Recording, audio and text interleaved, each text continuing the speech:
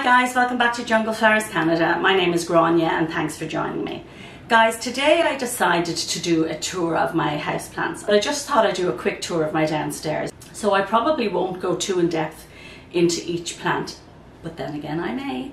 Who knows what's going to happen as the tour goes along. But I'm going to start here. So this used to be my dining room and I can't believe we fit a dining room table and chairs in here. But now it's a little sitting room and everybody loves it. I particularly love it and I am going to add a lot more plants to it.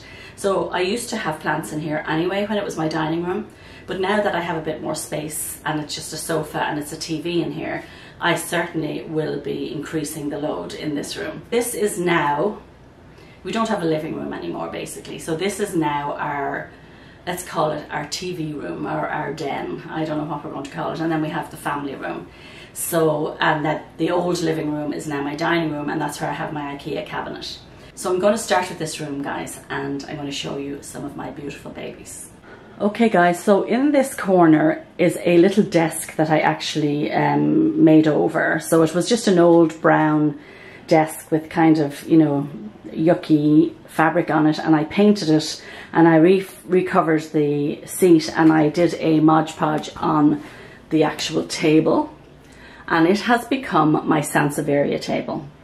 So let me go through some of my plants on here. Now I have done a tour of my Sansevieria, but on here we have my Sansevieria Whitney, which is this one here.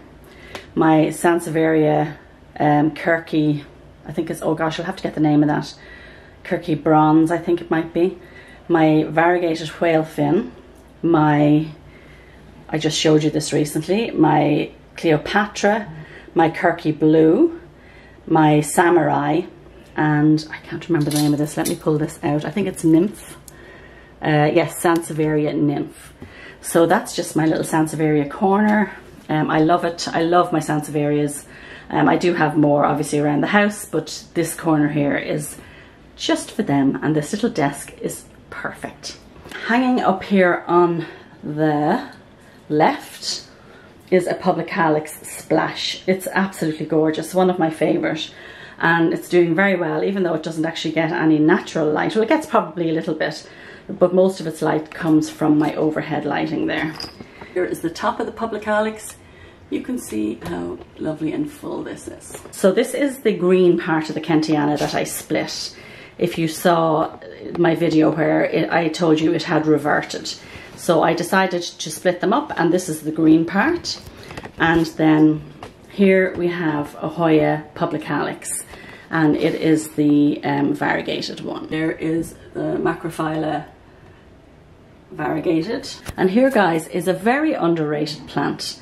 It is the Paulownia repens, or it's sometimes called Begonia watermelon. And I just love this. The leaves on it are stunning. Can you see there? It grows in low light, and you just have to keep it well watered. That's the one thing. But look at how big it's become. I love this plant. So here I have my variegated string of pearls. And here I have the cutting that I took of the orchid cactus, and it's doing very well. This is a Hoya Crinkle 8. This is an Obovata Splash. And under here are my variegated string of hearts. I put them under here because I had done some butterfly cuttings of them, and I put them in here, so I decided I'd keep it under a cloche just to get it going. If you follow me on Instagram, you'll see I put up my Numeraloides, and you can see that I have little flowers, little peduncles there. Can you see them? So I was wondering what these stringy things were. I was like, this is ridiculous. They've been on these. I've had this plant now over 2 years. And I'm like, these have been on here. I think I cut them off and I propagate them. So I foolishly cut one of them before I noticed. Do you see all the little peduncles there? And there is a flower on the one I cut, but I have it rooting at the moment. Here we have a Schefflera. It was variegated, but I don't think it was getting enough light. So there's just slight variegation on it now. I'm hoping that it will come back. There is just a regular string of hearts and an empty pot. There is the Scindapsus Moonlight. This is the Peperomia beetle plant. Okay guys, so you see, this is what happens to me all the time. I will put the name of this up. I don't know the exact name. I can't think of the variety now. I have a few of them. I love them. And I'm definitely losing it. Okay guys, so in here, these are my little propagations. So what have I in here? There's that tiny cutting of the Numeraloides, and there is actually a little flower on that. Here is a painted lady philodendron. It was one of the ones I got from Thailand, but it broke away from the roots, so I'm trying to root it again.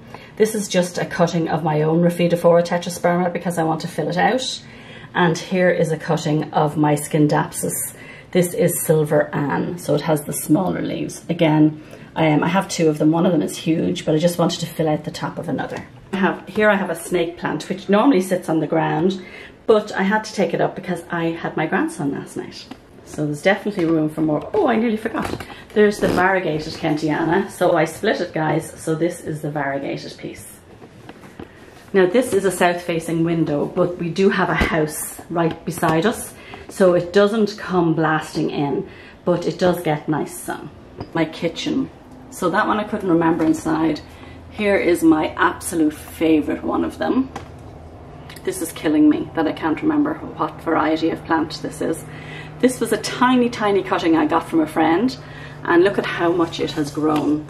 I just love it. It'll come to me now halfway through the video. And here, guys, is probably another one of the most underrated plants that I just love. And this is the philodendron. It's the Pearls and Jade. It's not the Enjoy. The Enjoy doesn't have the freckly markings on it. This is so underrated, guys. It is gorgeous. And I actually had it in too low a light area. So now I have put it here in the window. I had to move my Hindu rope because my variegated Hindu rope was giving me a bit of trouble. So I have to take that down. I had to take it downstairs to my grow tents. Here we have a Dischidia ovata. You can see that there. And then down here on my little window. So that's one of those little water haworthias, as I call them. There's my variegated bear paw. There is my green bear paw. There's my angel that my sister-in-law sent me. She's so sweet. And there is my other, there's my other variegated bear paw. And there is my Buddha temple. And there are my wine corks. I don't have a problem, I promise. Up here I have a Philodendron Brazil. I hope you can see it. And it's actually doing really well. The only light it gets is from that pot light up there, which is either 5,000 or 6,000 Kelvin. So here's some cuttings of my Philodendron micans. I cut one of them completely back because I wasn't happy with it. So I'm propagating all of it. Now over to my Hoya window. So this, here is my Hindu rope that used to be in the window over my kitchen sink. Can you see all the long growth points? So I'm hoping I'm going to get flowers from that. There's my Hoya Curtsii. You can see how long it's gotten. I love this. I love the markings on the leaf. And you can see how long it has gotten. So I've taken a couple of cuttings from this, but I love this little plant. Here's my Monstera deliciosa. So guys, this wasn't doing great, so I actually staked it to this moss pole. And I'm hoping, there's actually 2 new leaves, but unfortunately one of them actually got caught up. I didn't even realize it was there, but it got caught up in the string I have it tied up with. So that one's probably a little bit damaged, but hopefully I will start getting better fenestrations on it now. Here's my beautiful Tradescantia Nanook, and a sign that my daughter bought me, because I am a new grandma. Well, he's 8 months now.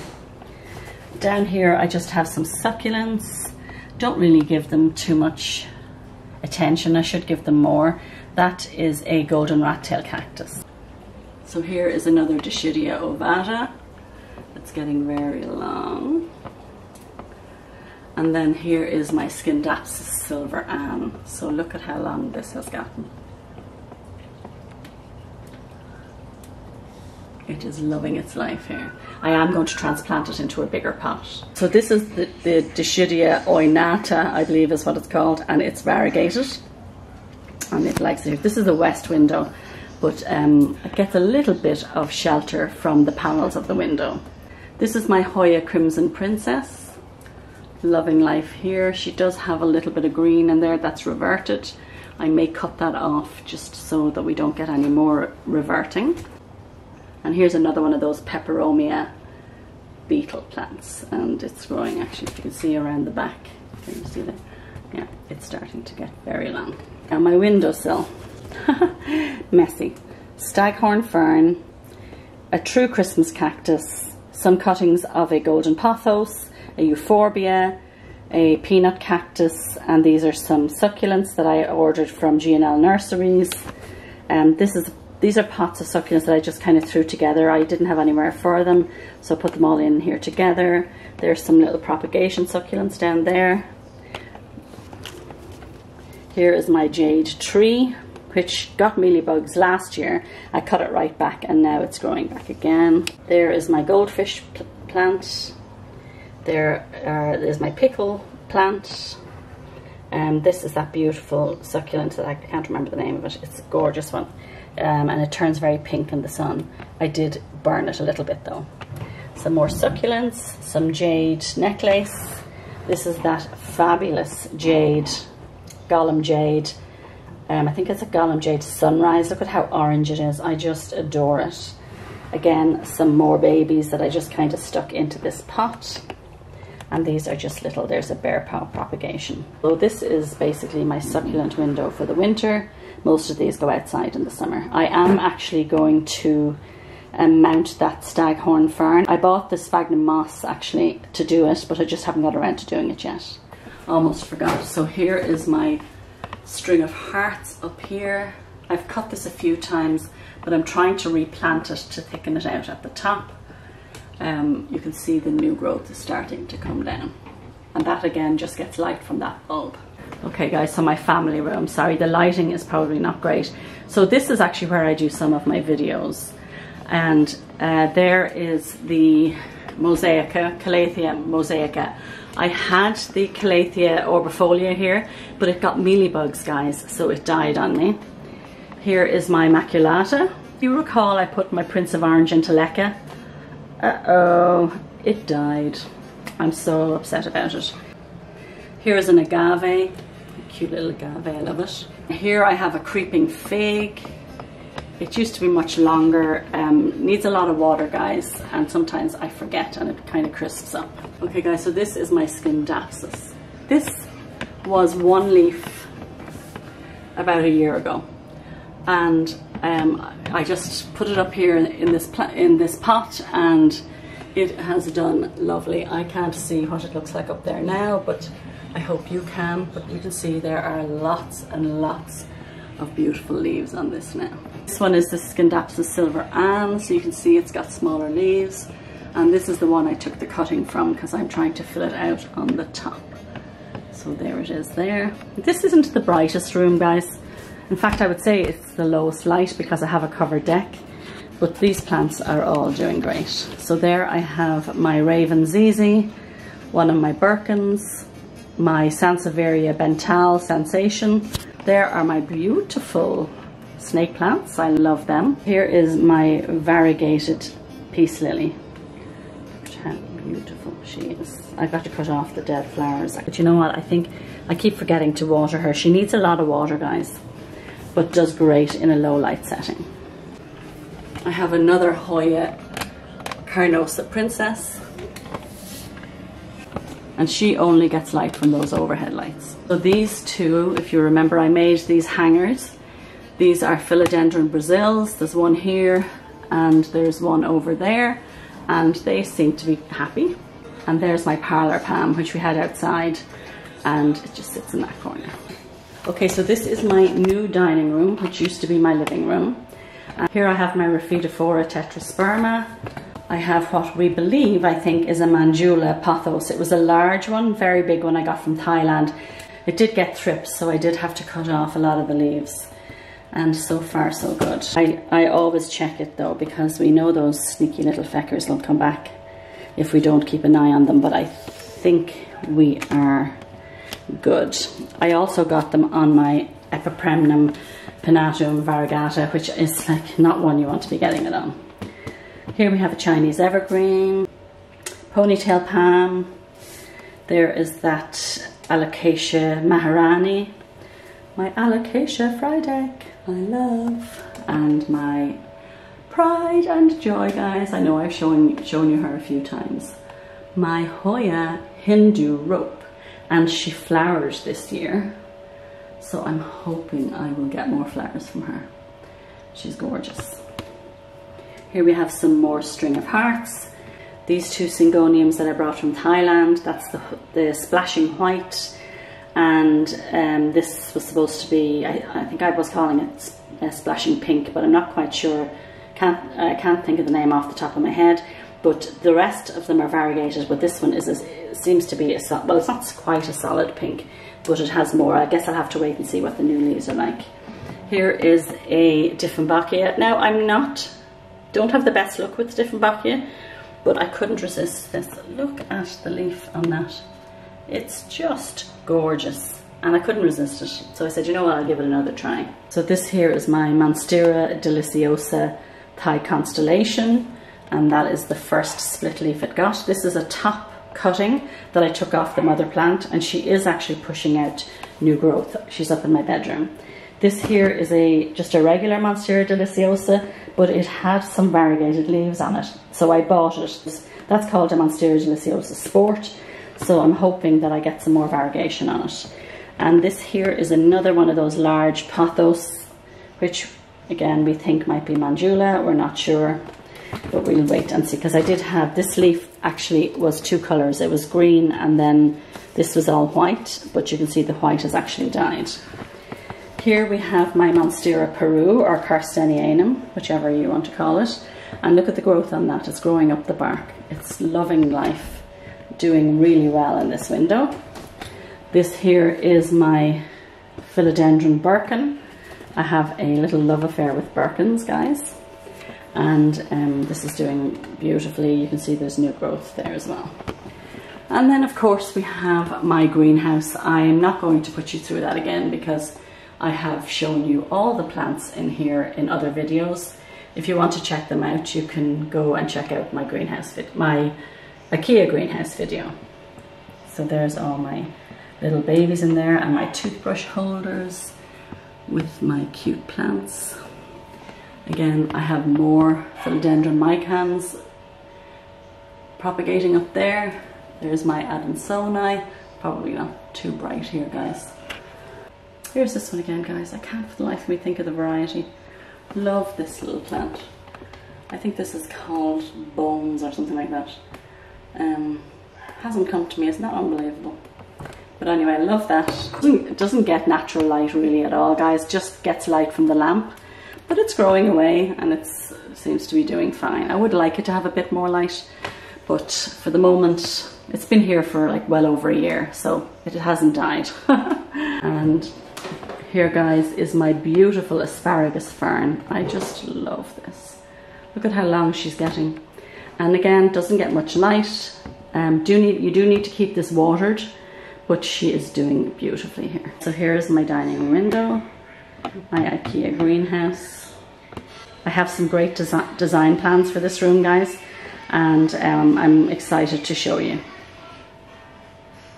Sorry, Kieran is playing music again in the background. It doesn't matter how many times I tell him, he always has to play something in the background. So this is my Sansevieria in my hall. It's gorgeous. Look at it, there's like lots of little clusters in here. And it's really all I can have in the hall. There is actually some Ace of Spades there as well, but I think they're kind of struggling a bit. And here is one of those water haworthias, as I call them. So I can't really grow too much out here, guys. It's just too dark. Hey guys, that's it. I hope you enjoyed that little tour. I didn't do the greenhouse. I will save that for its own separate video. I have moved a lot of plants out there, so there aren't as many on my main floor now as I had before. So guys, if you wouldn't mind giving me a thumbs up, that would be amazing. If you could subscribe to my channel, I would really appreciate it. If you have any questions or comments, don't forget to ask below. And thank you so much for joining me. Have a wonderful day.